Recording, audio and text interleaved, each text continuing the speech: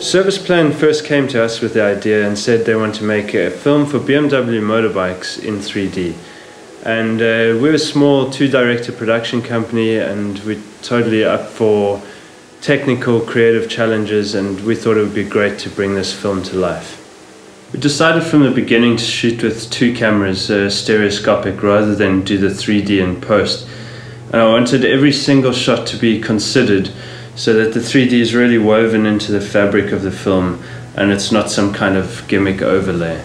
We decided to also add another layer to the film, which is the high-speed layer, shooting at 1,000 frames per second and in 3D, which is why we went and spoke to the guys at Weisscam. When Ryan first came to us, he came with quite a big challenge for us. It was not only high speed, it was high speed and 3D and even on a really fast tracks. We found a way to put everything in a compact way onto the rig, and so we had the chance to pan and tilt and roll the whole camera, even if we go 120 kilometers per hour.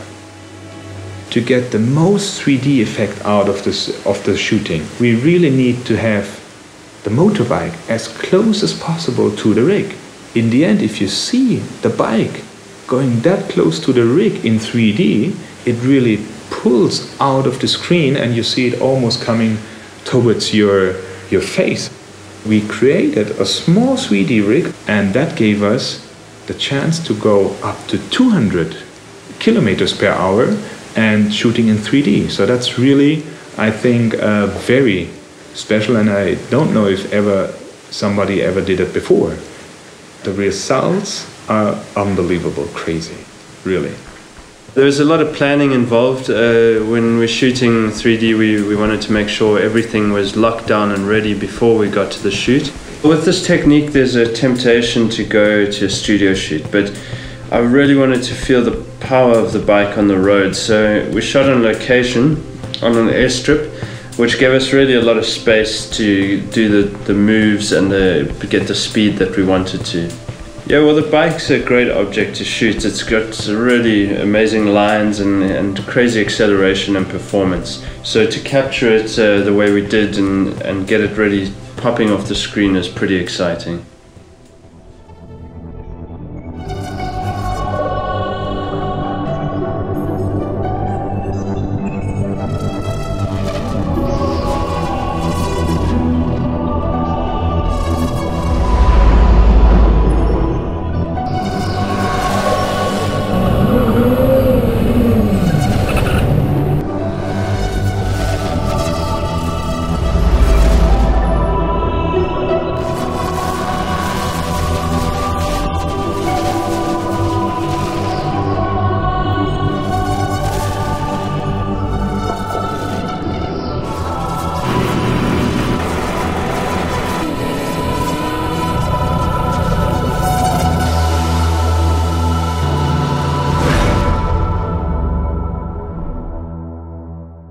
Once the shoot was wrapped, there's still a lot of post to do. You have to do post for the left and the right eye. Also to really get the best out of the 3D, to bring the two images, lay them over each other, and really get the bike popping off the screen. From the beginning, we wanted to take the bike into a darker world and make it like a beam of light, the rider and the bike moving as one through this dark world. And to do that, we have to take it step by step in the post-production, to replace the sky, replace the floor, and take it into the world that we imagine the film to be in. And we're really excited about the results.